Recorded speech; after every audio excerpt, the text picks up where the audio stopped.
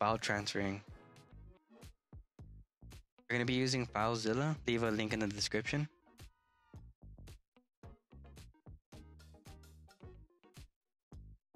And we're going to go ahead and click on the first one, the simplest one. And want to go back into your PS3, hold select, and you're going to see the IP address.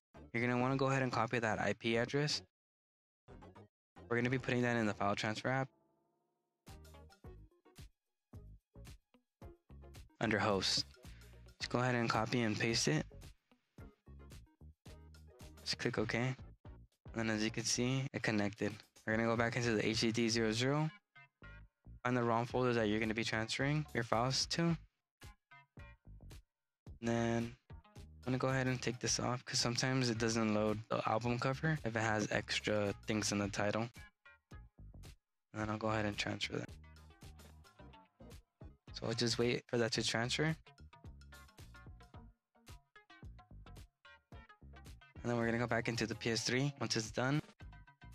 I'm going to show you a little trick. We're going to go on Webman games right here. And then you can see the games as well. And then we're going to load it. And it should pop up. And there it is. Well, that's the 3 different ways that you can transfer games onto your PS3. Thank you guys for watching. Don't forget to subscribe and stay tuned to the next video.